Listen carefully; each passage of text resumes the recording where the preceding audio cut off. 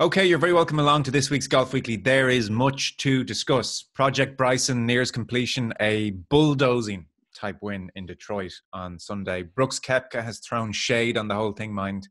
If only they could be partnered in the Ryder Cup in September. Alas, that will not happen until 2021 at least. The Ryder Cup postponed. We will be joined by European captain Padraig Harrington on today's pod. As well as that, we will have from the Spawell driving range today, Peter Lowry. Hello. Hello, Joe. How are you? Very well. Fionn Davenport, hello to you. Hey, Joe.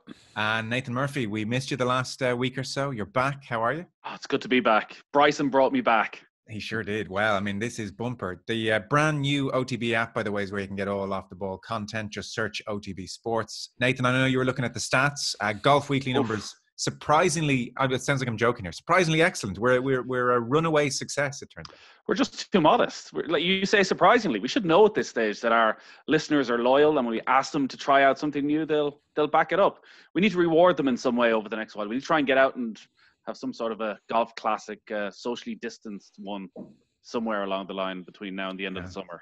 Agreed. And I'll get back to tweets next week. I've been sort of ignoring tweets. I'm not necessarily sure why. Sorry, we love our loyal listeners, but just don't bother interacting with us, because really, Joe just looks at them and goes, "This guy. Why would I care what your opinion on this is?" I'm not sure why it happened, but from next week at Golf Weekly OTB, we will get through a whole host of tweets. So Padraig Harrington is going to join us in about 20 minutes or so. Let's kick off the discussion on, wow, I mean, there's a lot going on. I should mention before I forget to do it, European Tour is back this week, tentative steps back into the world of golf with the Austrian Open. And then on the PGA Tour, we'll talk about this later on. We're at Muirfield Village for the next 2 weeks. If you're just going to be confused in that the dates, they're talking about Muirfield next week and Muirfield 2 weeks. Basically, there is the Workaday Charity Open at Muirfield Village this week. It's a PGA Tour event. And then next week, it's Jack's Tournament at Muirfield Village, again in Dublin, Ohio, at the Memorial. And lots of the players are going to play 2 weeks on the spin, even though COVID is sharply rising in Ohio. So that's what's going on in broad terms. We'll come back to that later on. Let's start with last week. Bryson DeChambeau. I have this broken up into three categories. There is Bryson DeChambeau versus cameraman.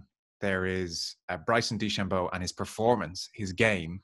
And then there is Bryson DeChambeau and Brooks versus Bryson, and, you know, Malachy Clerkin's piece in the Irish Times, and a sense of questioning about, well, Brooks's transformation and the extent to which he is or isn't being asked about that transformation the way he might be. Bryson's transformation. Brooks, yeah. Brooks just wakes up in the morning looking like that. Yeah. Bryson's transformation and the extent to which he might be asked about that in another sport and maybe isn't being asked about that in golf. They're my three categories. Can we start with his game firstly, and that will bring us to the Brooks situation, and we can deal with the cameraman and our general perceptions of Bryson thirdly. So his game, let's start with the obvious, Nathan. He averaged 350 yards off the tee. He took this Donald Ross creation and drove a bulldozer right through it. He did, but also with a bit more craft than he's been given credit for. Last week was the best putting performance of Bryson DeChambeau's entire career. So the focus is obviously on the bulk and how he's improved off the tee, but maybe it is all linked together, that the confidence he's getting from what he can do off the tee and all the attention that that's garnering is improving his putting performance. But he didn't just win because of hitting, was it 14 drives over 350 yards, 16 drives, more than twice anybody else, 10 yards longer on average than Cameron Champ, who was the second longest. And Cameron Champ at the start of the year would have been sort of known just as an out-and-out bomber, had that more than anything else, but, you know, would win the odd tournament here and there because of that talent. Whereas DeChambeau now is hitting it 10 yards per hole on average, so pretty much a club per hole longer than Cameron Champ, and is backing it up with his putting. And I think we should talk about this briefly first, just how good he has been on the greens. So last week he was the first player since the stats started to be collated to lead both in strokes gained off the tee and strokes gained putting, which is just insane. And he has put himself, and I'll be interested what Peter says and what Padraig says, he's put himself in that category, right at the top of that category, alongside McIlroy and Dustin Johnson, that when they put well, they will win. So his length is mean he's going to be always thereabouts. But when he puts well, he's going to win tournaments. And if you look at the other players who've had similar stats to what he's had over the past few weeks, they all win multiple times per season and all win major championships. So if this keeps going for the next 3 months, and he's hit a hot streak at just the right time, if this keeps going over the next 3-4 months, he's justifiably favourite for the majors between now and the end of the year. Yeah, his strokes game put in 1.9 all week, and it was 2 point something on Sunday, which is nuts. I mean, he holds some monster putts. To give people a sense of the other drives out there in the top 10. So Wolf was averaging 326 yards. Kevin Kisner, for instance, 300. Danny Willett is 312 yards. Tyrrell Hatton is 294. So, I mean, by a distance, he was ahead of them. It wasn't just like it was the course on a given week.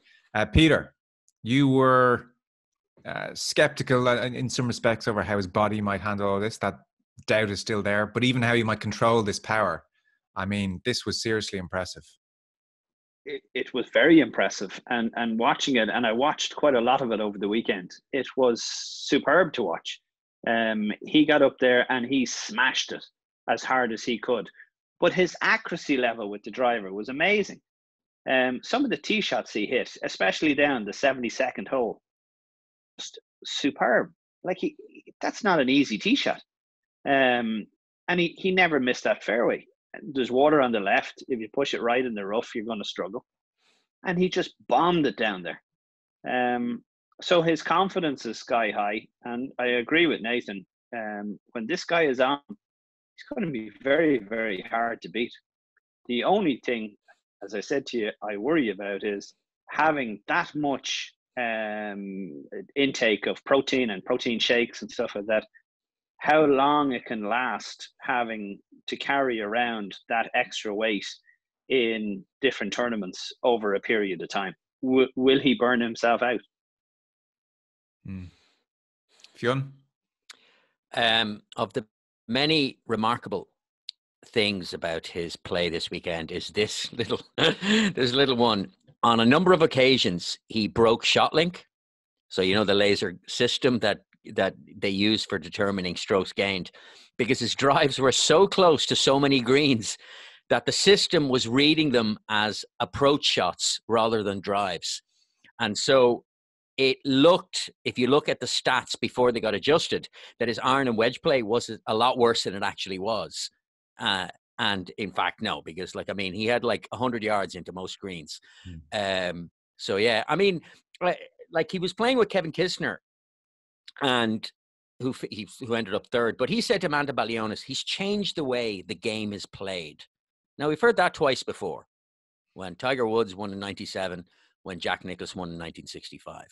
Like, for someone to actually go, I mean, like, you can allow for, like, there's a guy who hit a 367-yard drive on the 18th on Sunday.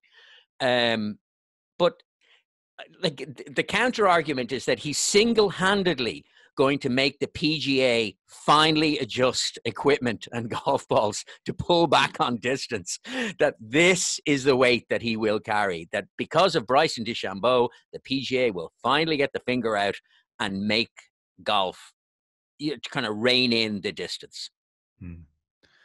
I was just looking at the difference in him as a player. So driving distance across this year, he's 323 yards. If we go back 2 years, 2018, he was still driving the ball on average 300 yards, which put him 25th on tour. So he's picked up on average 23 yards. Now, there's some holes where he's obviously hitting it 350 almost in the air. Interestingly, his driving accuracy, he's 112th on tour this year. So I know he's finding lots of fairways, but actually statistically, he's 112th on tour. Greens and regulation, he's 6th. Some of his irons, he was completely missing the green. Like, well, geez, when he even dials them in, which you suspect is the next step. But his driving accuracy, 112 on tour, Peter. We touched on this with Paul McGinley on Monday. Bryson's obviously looked at the stats. DeChambeau's looked at the stats. You don't need to find every fairway. He's 112th on tour, but distance, he's number one, and he's figured it out. That is the formula. Yeah, but you just have to tell me there, he's gone from 300 and 300 odd yards to 323 now. Yeah. That's 2 club difference going into every hole. So he's got, majority of the times, rather than driving an 8-iron, now he has a driving a wedge. And with loft and the way you can spin the ball now, you can hit it out of any lie and stop it on the green. The only greens that you're going to struggle to do that are A, tight flags, or B, a US Open. Yeah. And we haven't even seen a golf course set up in any way difficult as of yet on the US Tour. So let's just hold out for a difficult setup golf course. But you know, I was going to say, like 112th again doesn't sound great, but it's still well ahead of where Rory McIlroy is. It's well ahead where Brooks Koepka is, Justin Thomas is. That none of those long hitters are in the top 100. So actually, of those ultra long hitters, he's the most accurate of them as well right now. Great point. Okay. And to be fair, Peter, Hilton Head, I mean, he's actually navigated his way around some tight courses of late and had top 10 finishes. Tight golf courses, yeah, and he's got the driver out the very odd time and boomed it out there, but he's hitting a rescue down the fairway. And look, this guy is on form. He has huge confidence right now. Yeah. And that confidence is going to bring him, it's going to be like a little wave, Jordan Spieth wave, until something goes wrong. Because if he slightly gets it wrong, swinging at that speed, he's going to hit it off the planet. And right now, he's got everything perfect. But we'll wait and see. I mean, we should say it again. He's won 6 times on the PGA Tour. He did win 3 times in a single year. So it's not like this is a guy who was a dud and has now suddenly become very good. But he's doing it in a different way. Let's talk about the perception of all this then. So certainly from an Irish perspective, Malachy Clerkin on the Irish Times wrote a very interesting piece. Very hard to disagree with any of it. Effectively, he said, look, if this transformation in a player's body had happened in any other sport, there'd be more questions. That's not happening in golf. Now, to what extent it's possible for the journalists to really get their teeth into him in the current press conference setup, I'm not entirely sure. And Malachy in his piece said, well, maybe they're behind the scenes, they're asking about this as opposed to, you know, up front in a press conference. And then Brooks Koepka, I mean, geez, I just couldn't believe it when I saw it. Brooks Koepka. So Kenny Powers is a fictional baseball character. Eastbound and Down is the show. It's a comedy. It's a great show. Is it good? Okay. Oh, it's fantastic. But Brooks Koepka, without referencing Bryson DeChambeau whatsoever, even though this is 48 hours or less after Bryson's win, he tweets a gif of Kenny Powers, baseball character, beefed up, coming over to a camera and slapping it down. And the line underneath is Kenny Powers responds to steroid allegations. Now, libel law says implication is as good as being explicit in what you're saying. So judging by the 20,000 likes last time I checked this tweet had and all the responses, people were pretty clear about what he was talking about. And he may well say, oh, it's just a joke or it's nothing to do with anything. But people knew what he was doing and he knew what he was doing. So, I mean, like your reaction to that, Nathan, because I thought this is going to blow up now. It hasn't quite blown up. I mean, maybe it's a failing of the golf media. The most common story I've seen in the US since Koepka's tweet is, oh my God, we got to pair these two the next time they're in the same tournament, as opposed to, has a player just called out a fellow player here? Yeah, and if a player has called a fellow player out, is that a big deal? Or do they just think, well, it's all a bit of a laugh. Sure, if he is, and what harm? It's incredibly difficult to comment on for, as Malachy touched in his piece, for the libel laws in our country are very different from the libel laws in America. And I don't think an Irish golfer could tweet something like that about another Irish golfer and may well end up facing consequences for it. And I don't want to go on the defense of Bryson DeChambeau, but if you're trying to play devil's advocate, is Bryson DeChambeau massively more bulked up right now than Brooks Koepka is? Is it just that it is this transformation in the space of 6 months?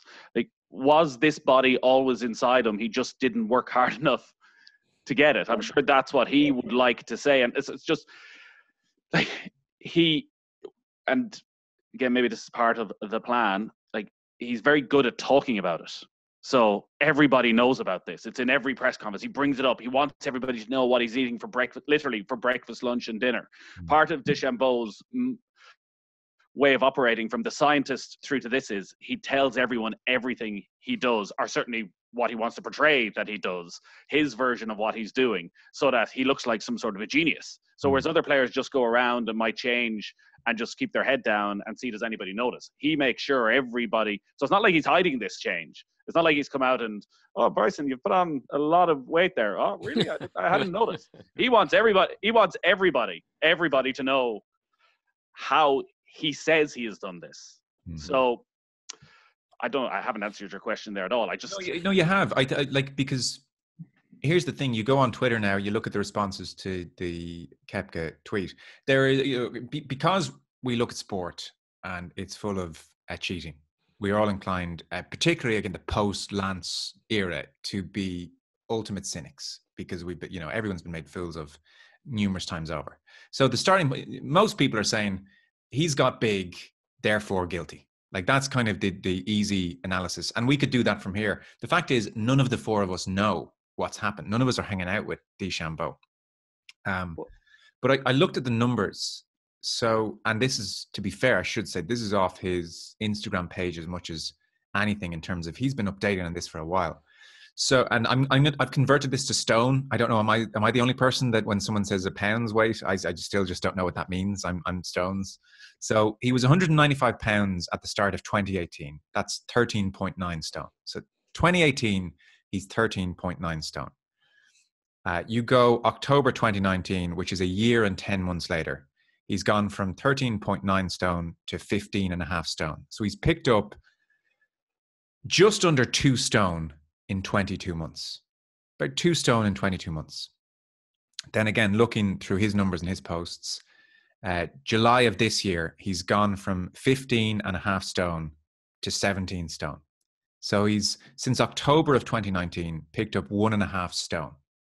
And that's the 3 stone that we're talking about. Now, this has been reported in the media as DeChambeau has picked up 3 stone of pure muscle in 9 months. That's not what's happened. Now, that's not me saying there's nothing to see here. I'm just saying, like, this is the received reporting has become 3 stone in however many months of pure muscle. And I was talking to somebody on the basis of anonymity who is working in the world of fitness and as a, in the world of golf too. And, that person was making the point, like, he's definitely not single digit body fat percentage here. He is chubby. He has a belly on him. He has, his jawline is not, chiseled out there. His face is chubby. So he's put on lots of fat as well. And that person was making the point, it's actually not possible to put on a load of muscle and not put on some fat as well.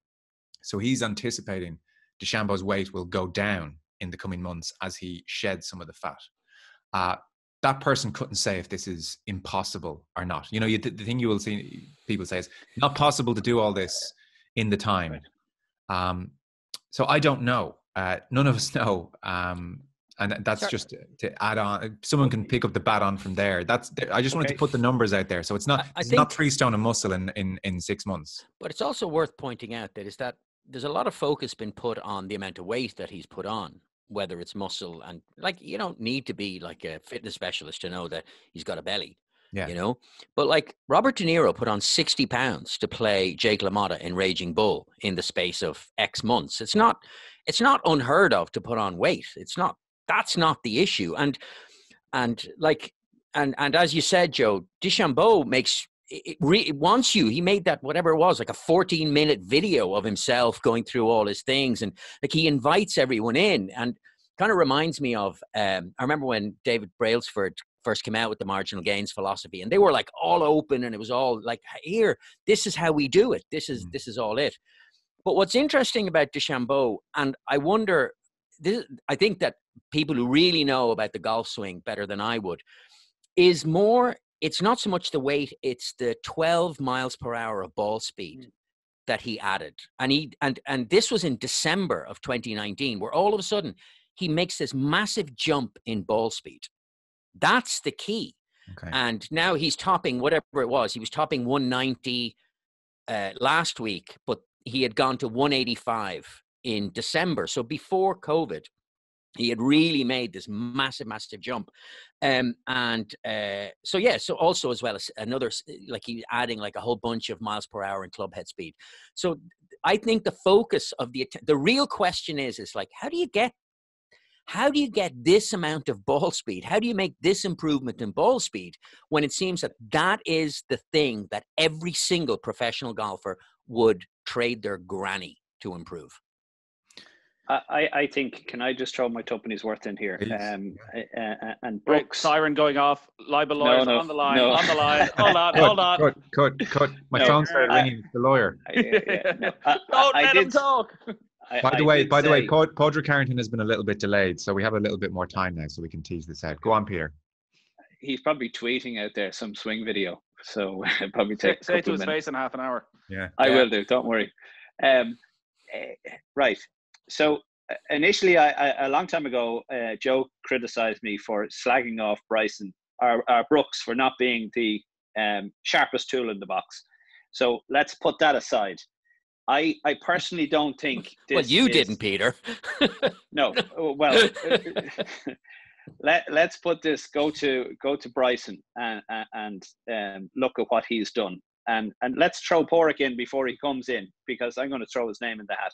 Padraig himself will admit to this. He put on a huge amount of weight before he turned that fat into muscle. And Bryson, I think, is going to do something similar, but it's a work in progress. Bryson is very much, look at me. He has to be center of attention. He's that type of personality and always has been. He brings out the Hogan hat, the same shafted clubs. Everything has to be, look at me. He's just that type of person. I don't think we're looking at a drug situation here in any way, shape or form. I think we're looking at a guy who has researched in how to hit the ball further, and swing speed is absolutely number one. But number two, you have to have the weight behind it to hit it. And also then you have to have the technology to match up with that. Right now, he's hit the purple patch. He has the swing speed, he has the weight behind it, and he has the technology that's working. 5-degree driver, it all just works. I think that eventually he will go down the line of putting on a bit more muscle. The actual speed will change a little bit. It'll probably decrease, if anything, because if the muscle gets in there. And he won't be hitting it as far, but probably hitting it a little bit more consistently. I think Brooks is jumping the gun here a little bit, but my thing, as I said to you, my kind of tuppenny's worth is Bryson has gone down a road. He's successful right now, but will that last? I doubt it very much. Okay. So there's two aspects here then. Nathan, I'll throw it to you first and people can jump in then. So when we're having this conversation, like take Malachi's piece, he was talking about golf not asking enough questions. The testing situation has changed in the last couple of years, and it's worth saying that to people. So the PGA Tour have now come on the WADA list. So anything that's banned by WADA is banned on the Tour. This is of 2018. And the Tour in 2018 as well, they still use urine tests, but they introduced blood testing as well, because that can detect human growth hormone. And also suspensions for recreational drug use are now reported. They weren't for a long time. So the Tour has increased testing. That's not to say this shouldn't be a conversation, and that was part of Malachi's point. Agreed. But on Koepka, like, he's really gone down in my estimation for the way he's gone about this, you know, and I hope he's really put on the spot by the golfing media when he's finished his round today or at some stage this week. And it, you know, he should not be allowed just kind of give a smirk and say, you know, just a joke, or it's not about anyone. It's, you know, and you're reading too much into it, or a glib line. Like, because it's too serious an allegation for that. It's too serious if you're DeChambeau and your name has been dragged through the mud by a fellow pro. And it's too serious for the sport as well, which is now going to see, I suspect, over the next 10 years, lots of DeChambeau imitators. Like, it wouldn't strike me as a joke. And if Brooks Koepka has something to say, then actually he needs to, in a very serious way, say it, either publicly or to the PGA Tour officials. Not on a Tuesday after a Ryder Cup teammate of yours has won and has probably, from their point of view, put in a lot of work, and it should be a really good week for them, to throw that kind of shade at it in that kind of way. and just sit back and say, yeah, that's all I'm going to say on it. So like how, we're turning to golf media. Mm. I think Koepka should be put to the pin of his collar now and said, this is really serious what you've just done. So what are you saying here? And I don't know if that's going to happen.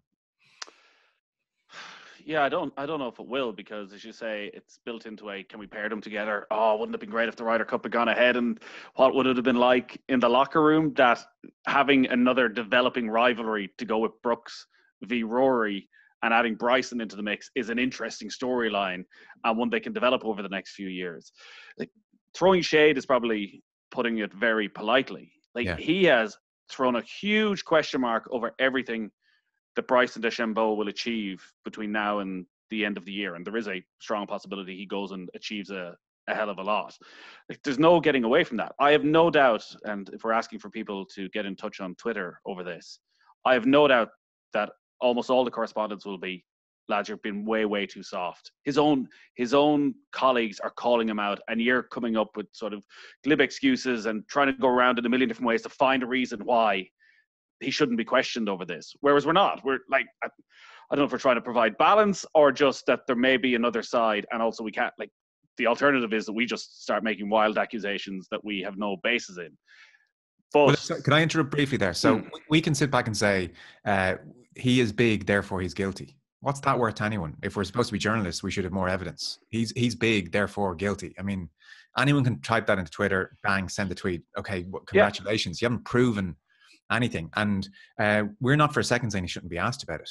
Okay, he's had that's what does need to happen. Like, and he needs to be on the record being asked about it and denying it, and therefore when or if down the track things do emerge, it's on the record and people have actually stood up and asked those questions. But you're right. I think what Koepka has done will have huge consequences, because everybody's talking about it. There's no way the golf journalists aren't talking about it. So both of them need to be questioned about this. Yes. And then, like, who else? What is the level of bulking up that is acceptable before your colleagues and your fellow players call you out?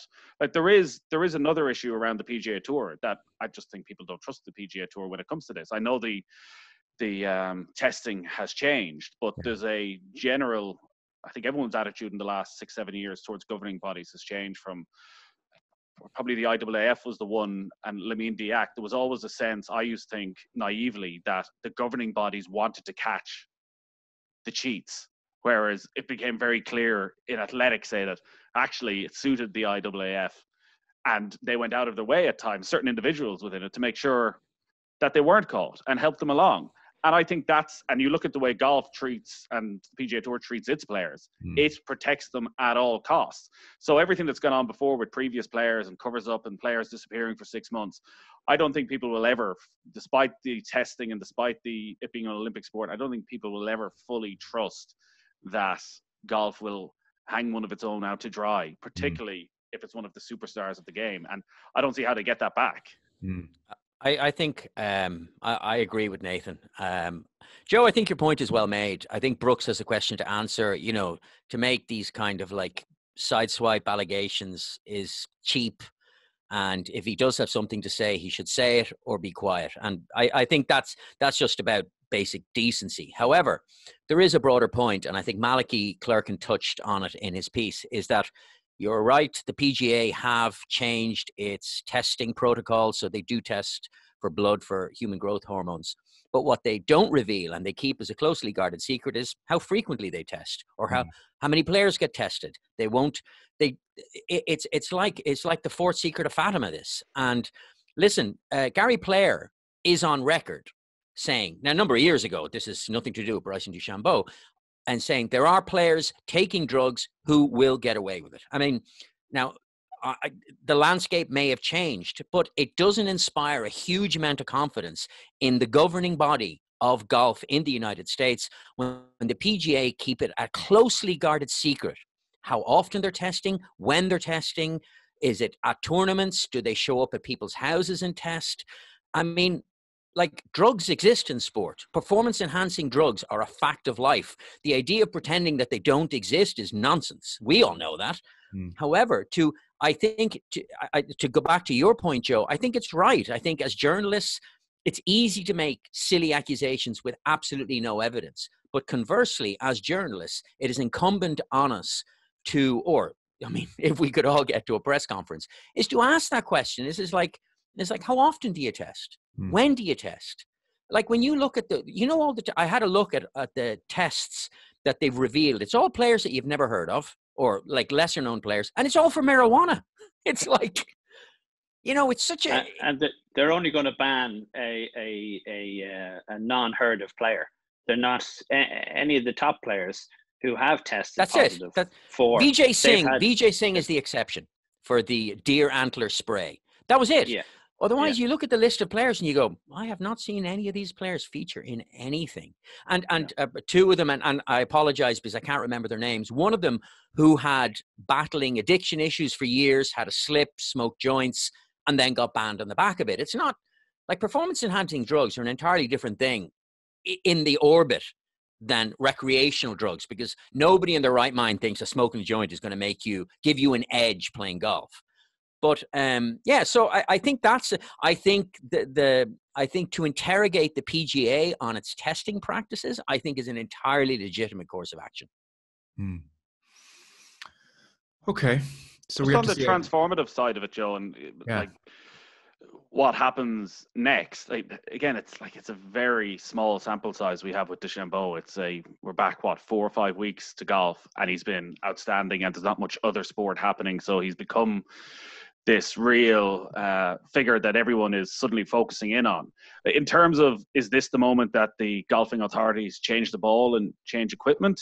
Do you think that what he's doing is that transformative, that it will speed all that up and will actually bring about proper change? Maybe. I don't think so at all, because they're struggling to have money in golf, and the only money that's coming into golf is through probably manufacturers. And they support the tours substantially, and you're going to be shutting them out if you now change equipment. They can't sell the Pro V1 that Tiger uses or Bryson uses or whoever uses it, to the Joe Punter who's paying $55 or $60 for a dozen balls. Profit margin on them is huge. So that right now, that's not going to happen, because a lot of those companies are struggling because of COVID and things being shut down for X amount of weeks and months.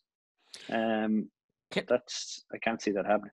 Can I ask you, all three of you, the same question? And I was trying to find some other reason for Brooks's kind of little throwing a shade. One, as we know, is him and Bryson have previous over. Yeah. He called him out for slow play.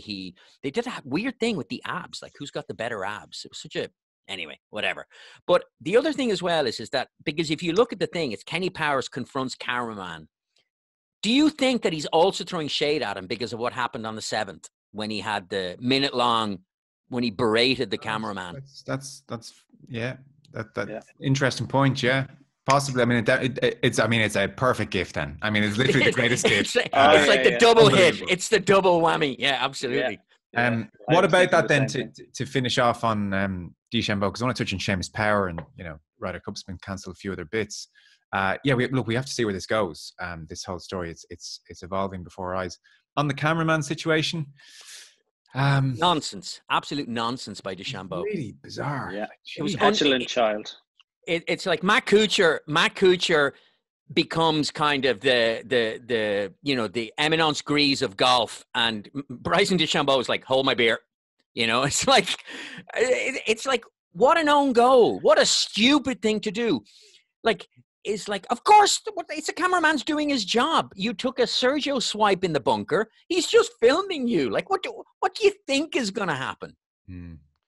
Feed into everything else we've been saying, that like he is massively self-aware of what his image self-entitled, is and what he's trying to portray to be. So actually, he's he's a scientist and he's very thoughtful about things, whereas actually seeing the other side, that's not what brand Bryson is right now. And I thought the PGA Tour were interested in building up brand Bryson. Why would you try and destroy that on me? There's times where he has come on the scene and been really quite charming, I think, and likable, and giving great interviews. And you think, there's a nice young man, confident, sure, but geez, when the slow play thing, when he blamed the caddies for walking slowly, Remember what he did to bizarre. Richard McAvoy? I was going to say the McAvoy one, Porsche. where he showed no class. When this was the biggest day of Richard McAvoy's life, he won the tournament, and DeChambeau showed no class. No, none. He goes from being the scientist Bruce Banner to the incredible bull. Yeah. Peter, you've talked to a couple of people, and I'm sure they don't want their names mentioned, but you know the reports on him. Like Paul McGinley was on the show on Monday and said he'd spent some time in DeChambeau's company and found him very articulate and very polite. You've heard reports to the contrary. I asked somebody only recently who had spent a little bit of time around Bryson, playing in the same groups and stuff like that, and it's not a player. What Bryson was like. And the reports back were not very complimentary at all.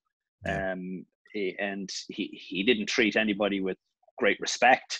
He was exceptionally all about Bryson, and couldn't really give a you-know-what about anybody else.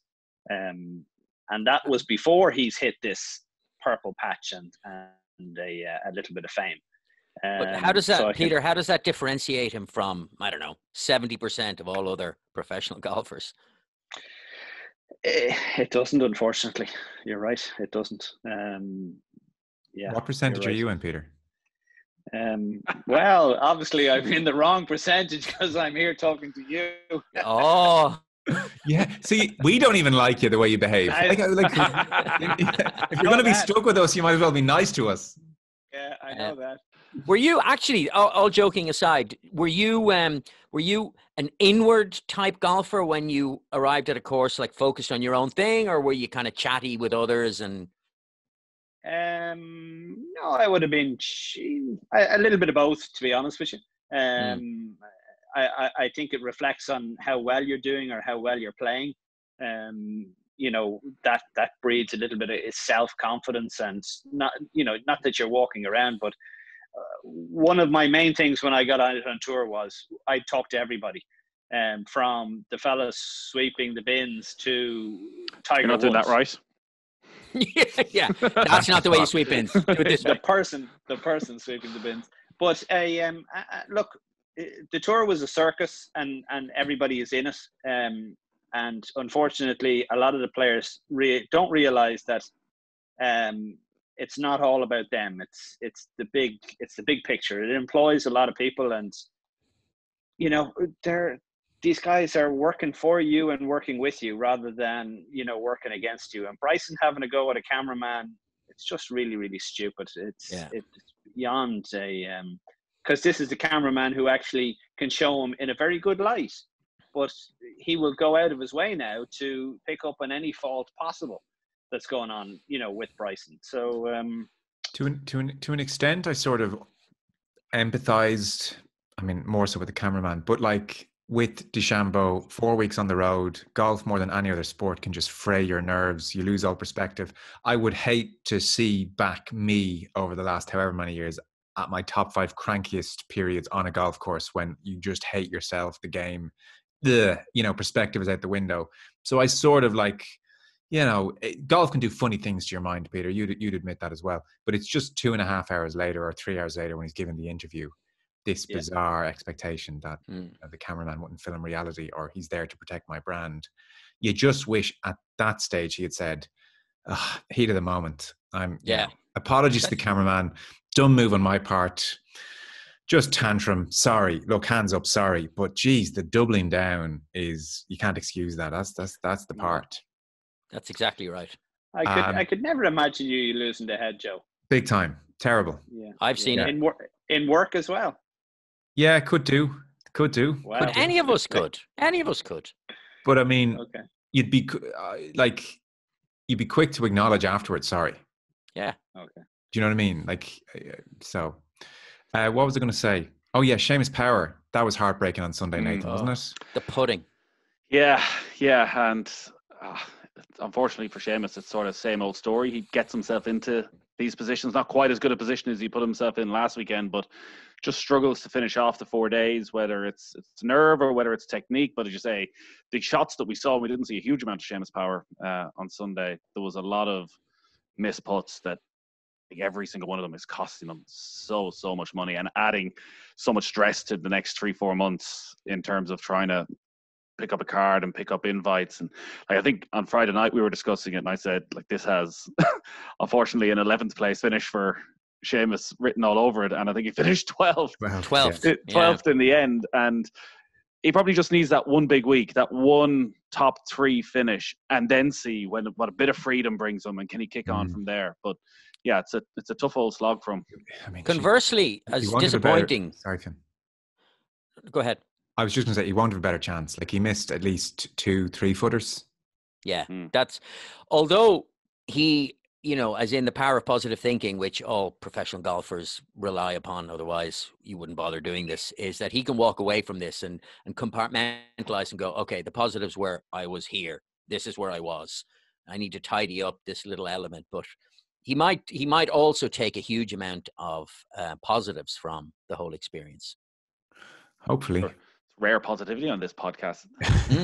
No, I think just because since we had him on the show, because all of a sudden, he's a human being made flesh. So, he's become a very real person, like a 3-dimensional person in our lives. And as a result, you're watching and you're going, this is a guy who works really, really hard, and clearly he's a smart guy. And so you like to think, it just dawned on me that I once asked Shane Lowry at a golf clinic. I asked him about something to do with how do you deal with disappointment, or when that shot didn't go well, or whatever. I can't remember. And he turned around and very kind of gently kind of went, yeah, I'm not working that way. I'm not taking those on. I don't take that negative baggage on. I just stick with positives, which seems to me like the ubiquitous mental approach of most successful modern golfers. Yeah. So to wrap things up, because I think when Padraig comes on, we'll just wrap the pod there pretty much, so we're not here all day. European Tour is this week, Austrian Open, and then Memorial. The field is decent. This is the Workaday Charity Open. Justin Thomas is the favourite. Hideki Matsuyama's there. John Rahm can go world number 1 if he wins. Brooks Koepka's there.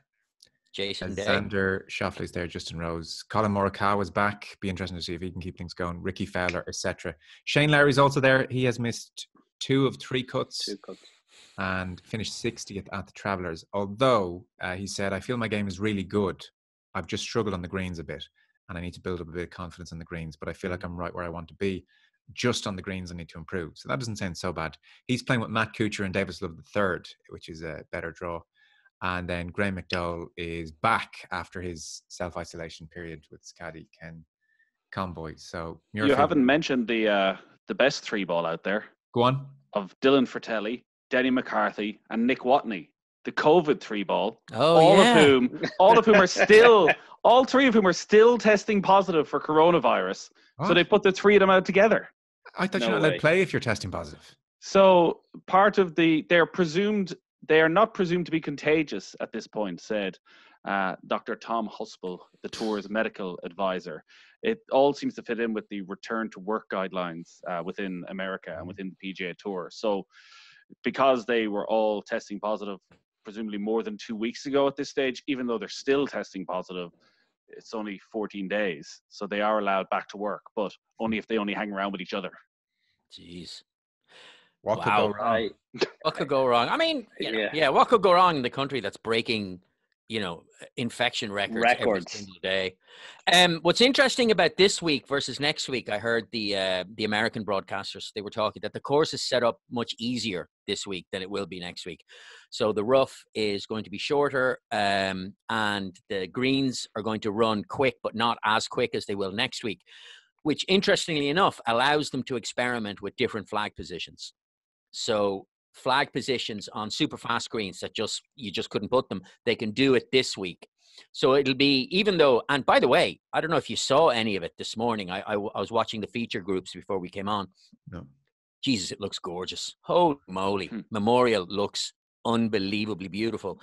And I can't remember what it was. It was like an ex-American retired player who said that the two most pristine golf courses played on the PGA are Memorial and Augusta. And I was like, wow, I didn't realize that Memorial was rated that highly, that it's the most beautiful place. And it looks, whatever, the weather's pretty nice, but it looks amazing on television. Okay. They've got rid of the galleries, haven't they? They were going to allow 6,000 in or 7,000 in, but they've turned that down. Well, not happening. Not happening. They've got 3 million cases of COVID. Like, I mean, can't believe in July I'll be tuning in just to see some sunshine, but that will be one of the attractions. Well, that's it. So look, that is the pod thus far this week. We're going to take a short break and then we're back in a moment with Padraig Harrington. Okay, so we're very happy to say European captain and of course 3-time major winner Padraig Harrington joins us. Great to have you with us. So it's tough news, but Peter Lowry is going to be in this conversation. The respect that I get here, Padraig, is just unbelievable. I'd say it's going to be about the same respect you give to me. Correct. Yeah. Yeah. Quid pro quo. So Ryder Cup postponed.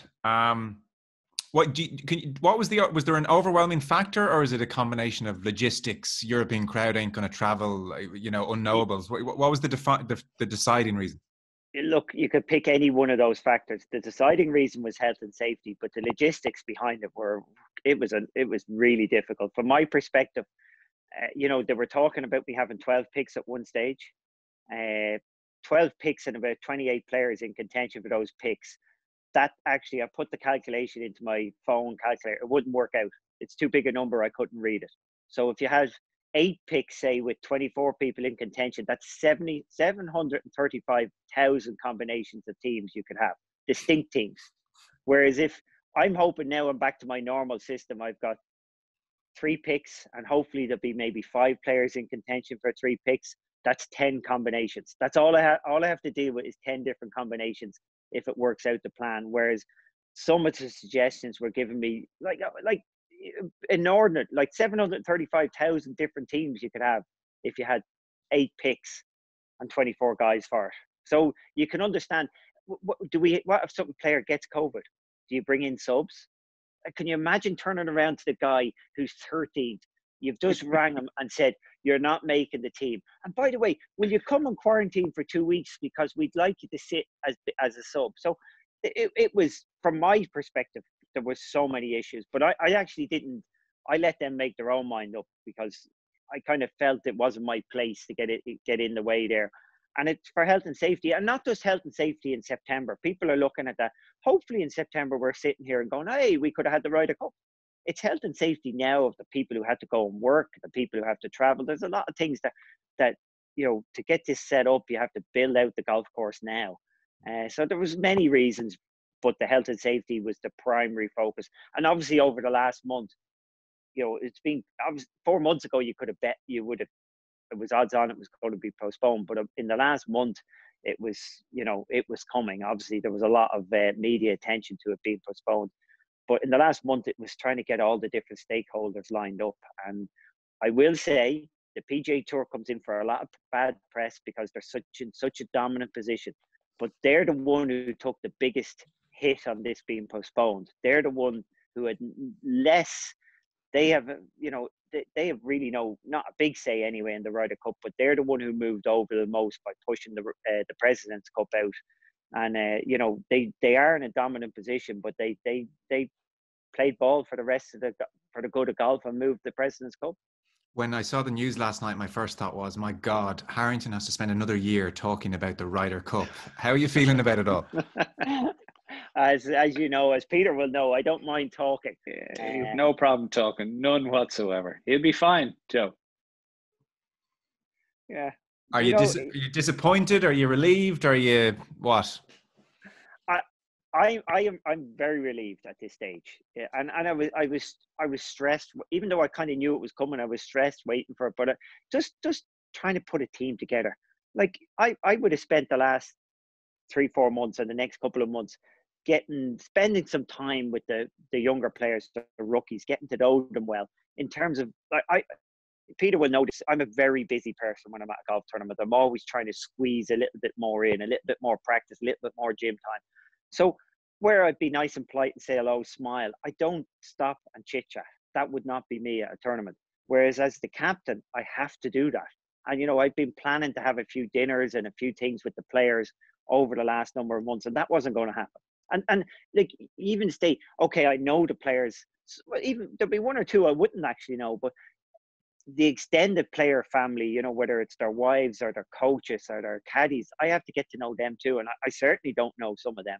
So, you know, I would have missed out on all that. But thankfully, with 8.5 months next year, I think, you know, I have that chance to build those relationships.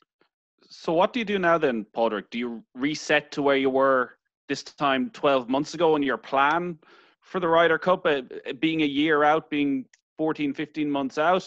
Or because of the lay of the world right now and how the PGA Tour is and how the European Tour is the next month, 12 months, going to be very different to what you imagined the build-up to a Ryder Cup being in terms of access to players and your own, I guess, how many tournaments you'll play? I had done all the administration. That was all done. So up to that extent, you know, whether it's what the team room's going to look like, what the team of the team is going to be. God, I don't even know if I got that TH pronounced properly. But anyway, I had done all the sort of colours and all the work, the clothing, all that. So that's done. The only thing I have to concentrate on now is the form of the player. That's it. Who I want, who I'm going to match up, who are building as partnerships. So that really, we've given the out to everybody for the next 6 months. You do not have to play. So there's no points in the next 6 months. So there are players, and this is the thing that people don't realize, there's players who don't want to play in this COVID crisis. And there's players with underlying health issues that we'd never know about who don't want to play. So you don't want to force somebody out there. So come 1st of January, and I know we're hoping things will be better. Nobody can go quite sure. But everybody from the 1st of January, points will count. You can come and play. And it for me, we stopped in March. So I would have had this 5-6 months of play. Okay, I have 8.5 months. But it will be those 8.5 months that I'll be looking at the form of players and trying to match players up. You know, so as a captain, I get to choose at the European Tour events what 3 balls play. So I can put a young guy in with an experienced guy if I want to see how their relationship is. So I can build that sort of up over those 8 months. That was obviously going to be missing this year. So that I'm in a good position in terms of the Ryder Cup. In terms of I've done the legwork on the administration stuff, the boring stuff. Now it's all about trying to get the good stuff, the teams matched up, and hopefully, assuming that things are clear, we will be able to do that as normal next year. Can you reveal what the TH theme is, or will that be a closely guarded secret? I would hope it is a reveal. You try, every team captain tries to keep it. Yeah. Thanks, Luke Donald. Oh no! Hold on a second.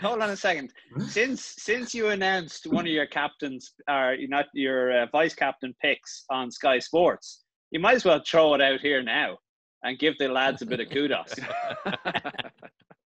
That was all staged, as I told you. I did that on purpose, and I'm going to stick to that line forever. Oh yeah, come on. Yeah, I did not slip. Come on. I have you all fooled. In that. Oh yeah, absolutely. Yeah. Peter's made really good use of his time over the last few months at Spowell. He's got his buggy out and he's driving up and down at full speed. So if you do need someone ordering next year, nobody is more practiced right now than Peter. Do you actually? I wouldn't put it. Do you actually pick up the balls, Peter? Yeah, you're out there. I do everything, Padraig. I do everything. I have photographic evidence of me doing absolutely everything. As you well know, I always get my hands dirty. How strongly did you consider Peter's candidacy for vice captain? Oh, I absolutely. Somebody of his experience, but you know, I think his wit could be lost on the players. Hold on, Joe. It's not over yet. I'm just fucking hoping here. Hoping. That is the other side. You know, if I do need a bad cop, if I need that I could bring Peter along for that. He'd be able to give that bollocking to a player now. But then, yeah, I don't know. You were talking about that 13th man there a few minutes ago, you know. I thought you were talking about Miguel Angel Martin. When Seve says you're not playing the Ryder Cup. Well, I always like to point out I was the next man in on the points. Well, in a roundabout way, I missed out on that team by 13,400 pounds. It would have been back then. And I played with Sevi every event that summer. He stood over every shot I hit.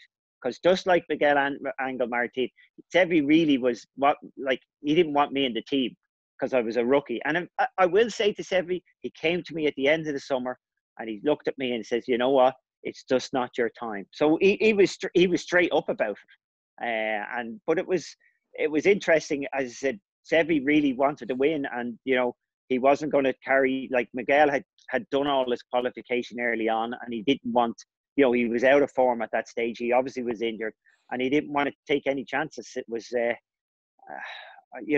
it was tough on him, but it was Sevi wanted to win, and that's the way it was.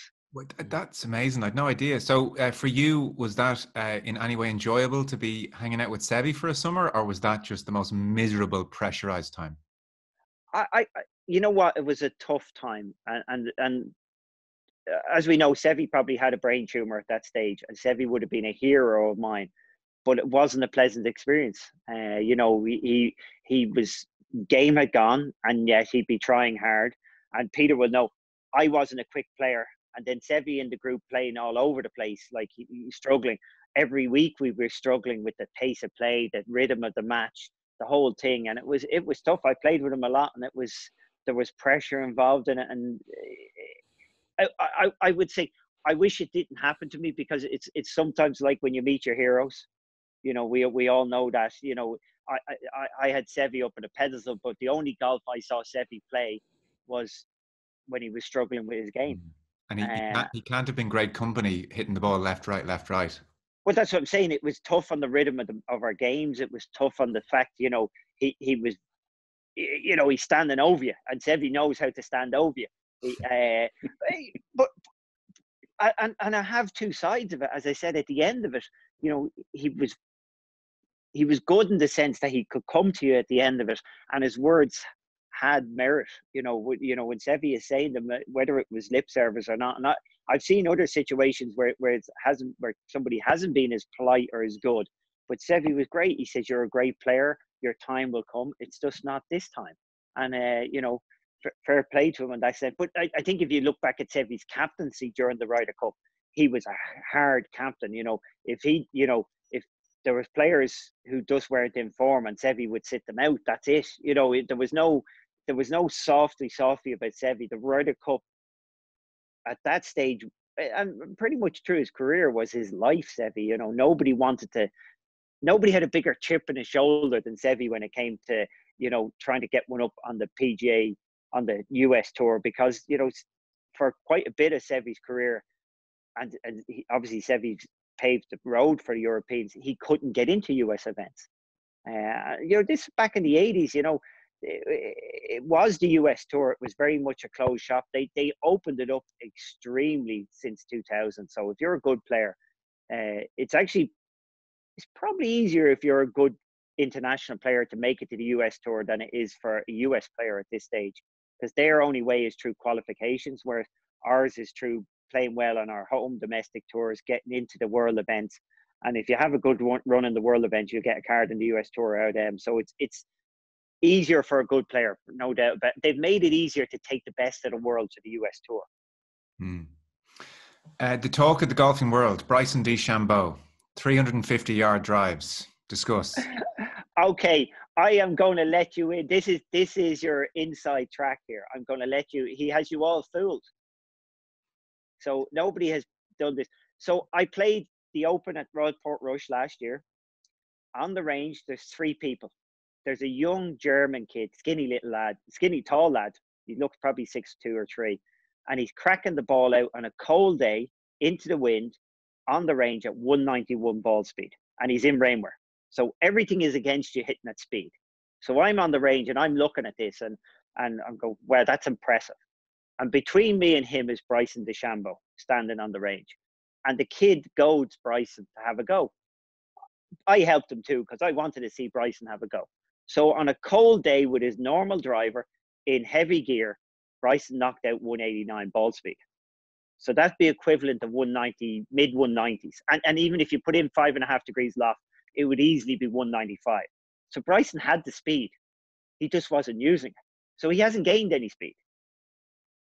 He's basically, you're looking at, let's Americanize this. You're looking at a guy who was throwing a curveball at 82 mile an hour, who said somebody goaded him to have a go at a fastball, and he threw a fastball at 92, and he's going, okay, that's not so bad. He's worked on it, and now he's at 95 mile an hour. So he's basically had speed. He's played his whole life working on stability of face. Now he's gone for speed. He's always had it. The bulking up, maybe it makes him a bit more stable. But look, I saw it on the range a year ago before all this happened. Right. He always had it. So the next guy, I tried bulking up for speed. Look, remember, yeah, I've done there's nothing that within the rules that has not been tried with me. Put it like this: I've gone fat, I've gone skinny, I've gone speed work, I've done the whole lot. Bryson has that speed in his body. He's just now using it. It is going to change golf. So I've seen this over the years. Up until Rory and DJ in 2011, up onto that, every time we had somebody who was longer, okay, they were definitely undermined. In the amateur game or pro game, the rest of people would say, look, he's missed that fairway because he's a long hitter. He's missed that fairway because he's swinging too hard. Look at him. Every time he hits a bad shot with the driver, we blame speed. Whereas if a short hitter missed the fairway, nobody blames his speed. So you look at, like, Tiger Woods' driving was undermined because he was longer than everybody else. We had Hank Keeney.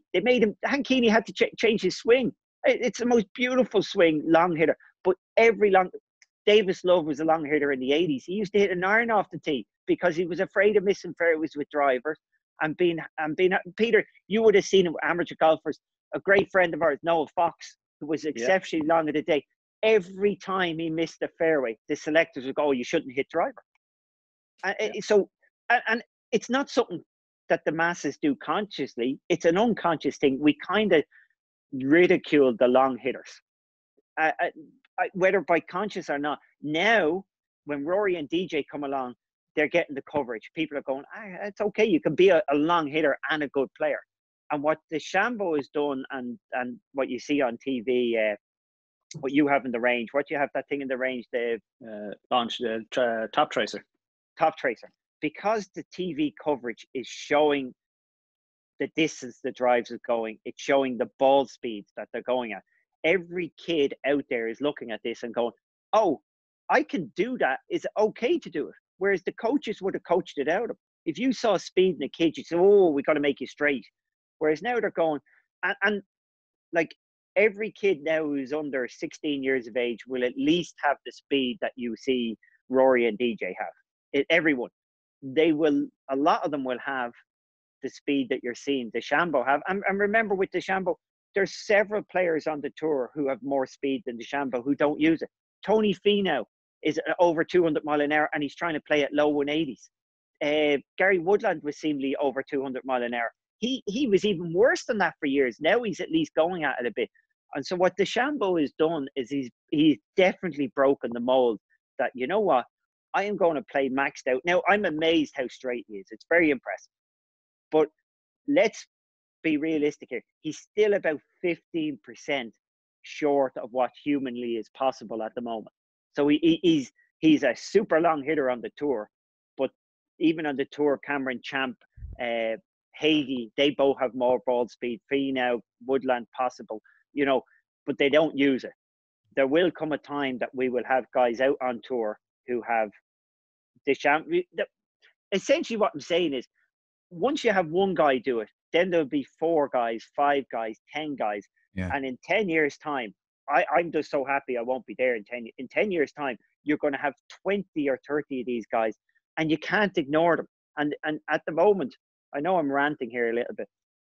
So when Rory broke that mold, and he really did in 2011, he took a jump that allowed the likes of Bubba Watson and JB Holmes not be so much of they were considered to be freaks and oddities. We'd look at them and go, "Oh, you can't play golf that way." And think about the minute Rory came out playing golf that way, Bubba and JB played a lot better because all of a sudden it was allowed to play golf that way. You didn't have to be a freak to be like that.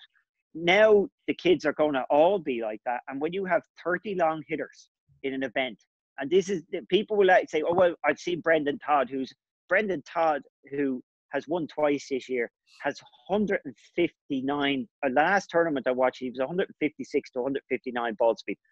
I can tell you that's an iron for a lot of these players. That's how that is. And people will say, well, you can win like that. Yes, you can win like that. But when you have 30 long hitters in the field, if one of them gets a good week on the greens, he wins. You can't.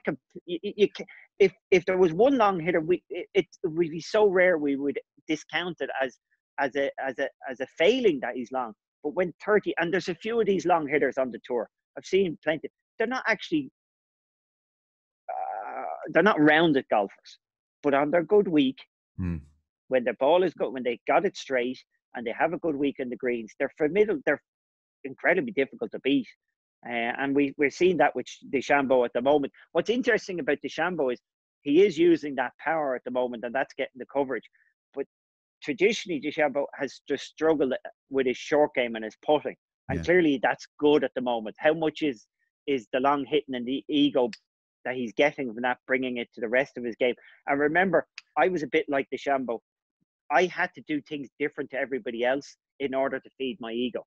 I couldn't be the same. And DeChambeau, he is living on, I want to be different. That feeds his confidence that he's trying to do it a different way and not follow the rest. He cultivates that image. That's just such a fascinating answer. I'm going to go back and listen to that again because there's so much in it. That Portrush story is very instructive because, and we were debating whether to ask you about this or not, because what's happened with the coverage of DeChambeau over the last couple of weeks is golf's freak. He's bulked up. He's put on 3 stone in no time. PGA Tour testing is lax. And then Brooks Koepka. I mean, geez, good luck to your counterpart as a captain with this situation. Brooks Koepka puts this tweet, doesn't mention DeChambeau by name, but the implication is clear. It's a gif of a comedy show, and it's reacting badly. I've seen it. Yeah, steroid allegation. We've been talking about it. So the coverage has been bulked up. How he bulked up, we don't know. And now suddenly he's fast, and it's that simple. Yeah, look, he built the story that the bulking up gave him the speed. The bulking up might have helped him control the speed. It might have helped him stabilize. It might have helped him hit it straighter. But the speed was there. We've seen it. I've seen it. And you can't, on a cold day, 189 with 3 shots. He didn't have 100 shots. He had 3 shots, and they were like 188, 189. Everybody has a set speed in them. And it's very hard. Like, I've spent my life trying to find more speed, trying to stay competitive on the speed thing. It's tough when you get to this level. And I can understand why people are saying, oh, well, if he's jumped that much, there's 2 arguments. If he's jumped that much, is it drugs? Well, the arguments against it are, 1, he had the speed. And 2, if we compare it to other sports, he's running about 11 seconds for 100 meters. He's like 15% behind what's possible in speed at the moment. So, if somebody was running at 11 seconds to 100 meters, we wouldn't be jumping out and going, hey, he must be taking drugs. He's throwing a baseball at 95 mile an hour. That's it's not a physically, just because we haven't seen it in golf or the ones as I said, go watch Cameron Champ. Cameron Champ has more speed, and he looks like he's hitting a pitching wedge. You've never seen, if you stand there and watch him, you've never seen a guy look like he's hitting the golf ball easy. Like, he just is smoothing it at 200 mile an hour or close to it. So DeChambeau has created, it's a huge marketing ploy, the bulk, the buzz. I'm eating this many calories. I'm doing this. I'm doing that. It's unfair play to him. He's creating that. He's created the monster himself, though. So, yes. Can I ask you, because so you see him at Portrush, DeChambeau's on a ton of ranges. He's got the TrackMan there. The speeds are available. So why, is it that thing that you're saying? It's just like he's built up this marketing ploy that, I would imagine that first name comes to mind, Brandel Chambly would be the first to put a piece out going, he had the speed long ago. And why is that not happening? I'm obsessed with speed. I can tell you every player on the tour speed. When I finish a round, I go in and look at what speeds they are to compare why they hit it. I know so I will tell you the short hitters, who's efficient, who's inefficient, what they're gaining, what they're not gaining. I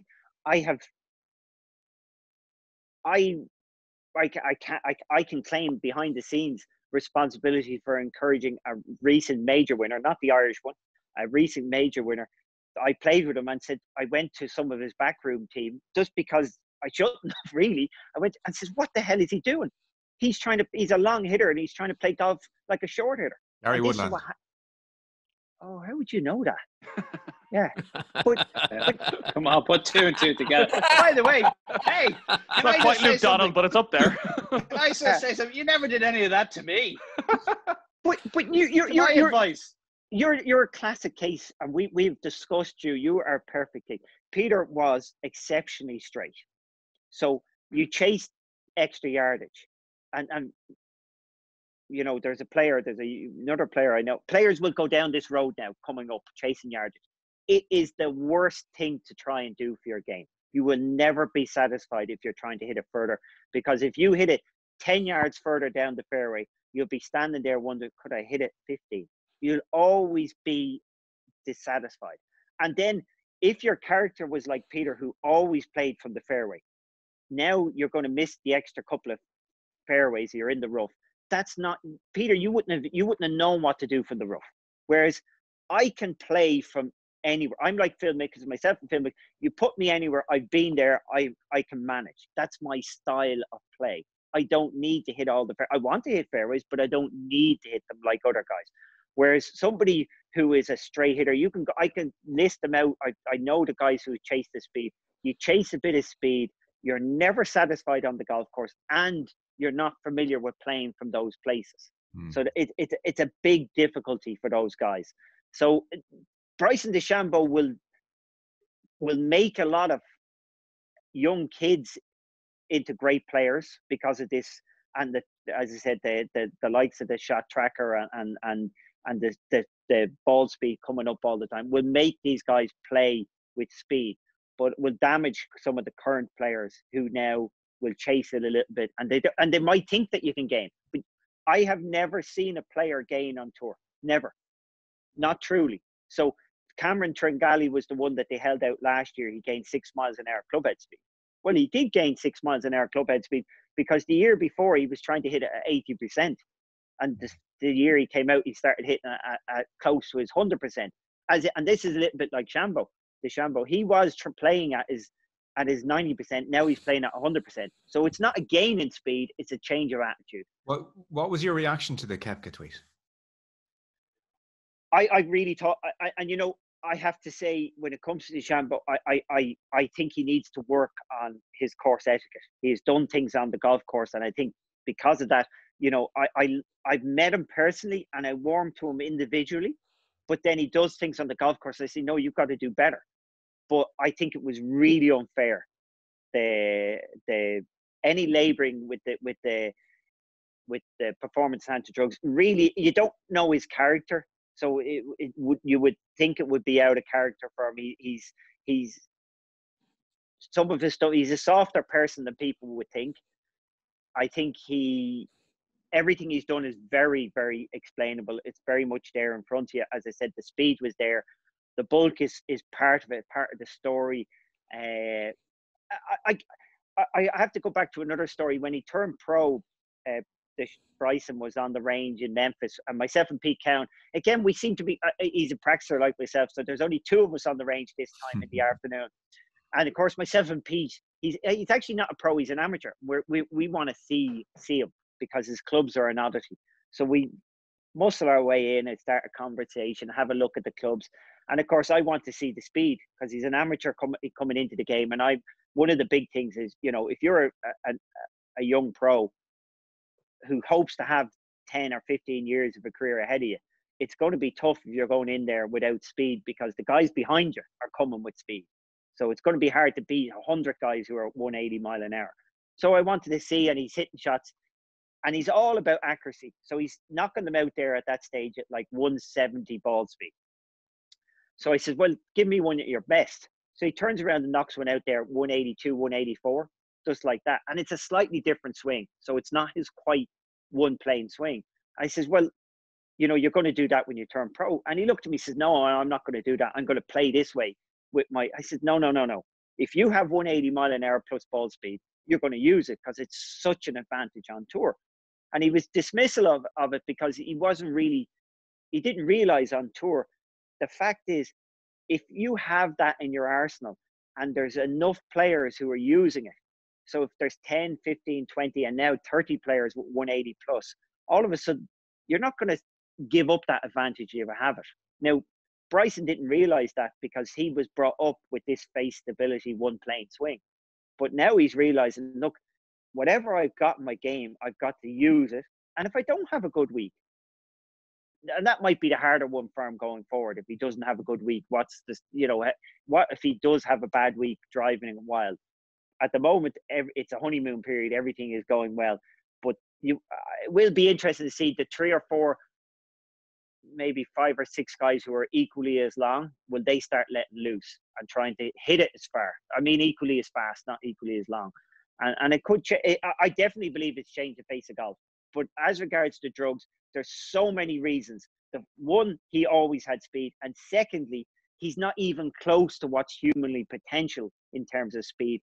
Nobody would think of somebody running 11 seconds for 100 meters as a taken performance. Nobody would think, and for all the American people, it's much easier. His golf speed is about 95 mile an hour fastball. He's about 15% less than what we know. Kyle Berkshaw, who's the long drive guy, he's got 231 mile an hour. So, yeah, that's so that would be the world record that I've seen. Okay, so Bryson is close to 35 miles an hour short of that. Maybe not on his best day, say 25 on a different sort of day. So it's not exceptional in terms of long hitting, but it's exceptional in terms of PGA Tour. Very interesting. Padraig, everybody wants to know, how fast did you get it up yourself? 196 was my record this break. I got about 4 weeks ago, but I've hit so many balls. I'm doing the opposite now. So I've gone down the power route of bulk. I've gone down the strength route. I've gone down the speed route in the gym. I always can get speed when I'm hitting consecutive shots. What I'm trying to find now is speed every 10 minutes because that's how often you hit the golf ball on the golf course. So I got some great speeds in this lockdown. I've been continually injured. I've hit so many golf balls, but 196 is again, I just can't bring that to the golf course. Why not? Because I get faster as I hit, and it's been a great like at the moment, regardless of what the Bryson is at, 180 is the threshold at the moment. That's what Rory, that's what DJ. If I can get to 180, not forget the 196. If I can get to 180, that's inefficient. That's Rory. Like Rory is exceptionally long, and that's what Rory's at. So all I'm aiming for is 180, and I'm not there. I'm a weirdo. So essentially, Jesus, you're coming out with a lot of comments about yourself today. Well, look, I can stand there, and I've done this in testing. I can hit drivers flat out for 5 hours. I've seen this happen, and I'm still getting faster after 5 hours. I would make the marathon runner of driving. I would be that guy, and I can get up tomorrow and hit again. Whereas most guys, most professional golfers, if they hit 20 drivers, they'd be they'd struggle the next day. I could hit 1,000 drivers, and physically, okay, it would slow me down the next day, but I could certainly play the next day. But the key in professional golf is to be fast every 10 minutes, as in when you have to hit a tee shot, and I'm not there. The fastest I've ever been on the golf course is 178 when I was working with George Gankis. And it was comfortable. The fastest, as I said, 196 at home. I'm trying. I've been playing but I haven't played much because I'm kind of injured at different times. But I hope to get to the 180. I really do. But again, if I got 175 consistently, that's what Shane Lowry is. Shane's a great driver at 175 because he's accurate good ball flights, efficient, and he's 175. That works very well. You know, he generally gains off the tee because of the fact the combination of accuracy and a decent length gives him a good strokes gained off the tee, and that's kind of where I would be aiming at. Is there anybody else on tour that's as big a speed nerd as you? No. Nobody. No Wow. need. No. Is there as big a Nobody nerd on tour? Nobody Forget speed. thinks about golf like Padraig. Nobody. Well, maybe Ronan, his caddy, but myself and Ro can have a good discussion or argument over it. Like, his opinions would be different to my opinions in terms of things, and he's been giving me a few lectures in the last while, you know, to get my finger out and concentrate on playing golf now, whereas I've always been somebody who's concentrating on playing golf in the future. Yes. Which he's kind of saying, well, you're running out of years, so the 5 years time is no use to you. By the way, I'll be a senior by the time the Ryder Cup comes around. You know, that's what struck me as well. This is a costly extra year for you, and the way you're talking, you're still so passionate about the game.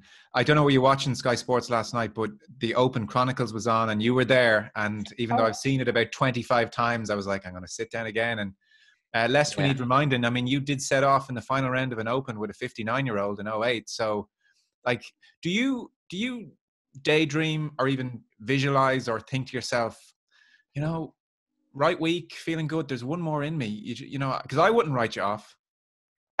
What do you? Of course I do. Yeah. Don't tell my wife this, but every night the last thing I think about when I go to sleep at night. Peter Lorre.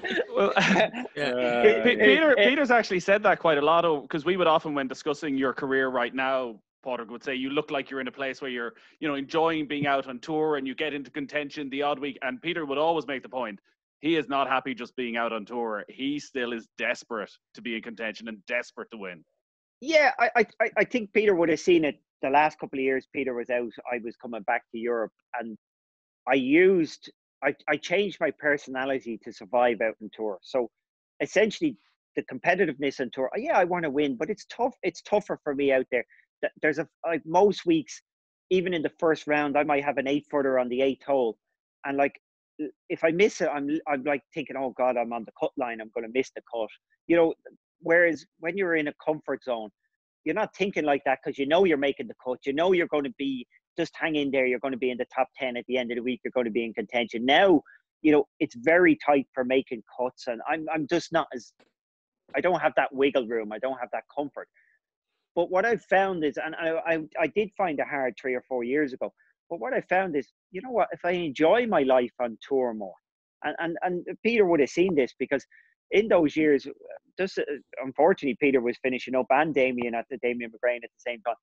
I would have made much more of an effort to go out and socialise and be out there with the lads, because I realised that it was tougher on the golf course, but it was actually great fun off the golf course. And that was bringing the enjoyment back into the lifestyle and the game, which extends a career. I think a lot of guys who have burnt out, and you could have said that 4 or 5 years ago, I might have been burnt out, but the way to extend it is to understand, hey, I love doing what I do. I love being out there, not necessarily at the moment with COVID and that, but I love being out there with all that's going on, the fun, being out with the lads. tell the truth. You love the gossip and the slagging and the discussions. Yeah, that, you know, and that it's all about that. I wouldn't have been a great person to know the gossip. So Peter and Damien and people like that. Damien was the quiet man, would know everything that's going on. If you ask the right questions, he didn't know.